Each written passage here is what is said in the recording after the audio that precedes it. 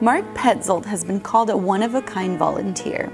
He contributes between 40 and 50 hours a month with Mano a Mano International Partners, an organization that collects donated medical, school, and construction supplies in the U.S.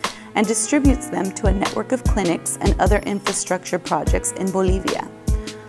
Mark has also traveled to Bolivia and worked with Mano a Mano staff there to distribute supplies.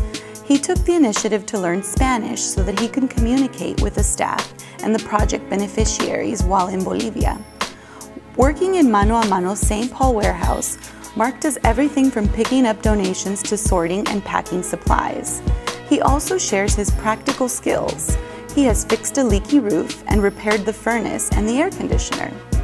One of Mark's key contributions has been his creativity in managing warehouse space. Mark's nominators call him a jewel and the embodiment of humility, service, and kindness.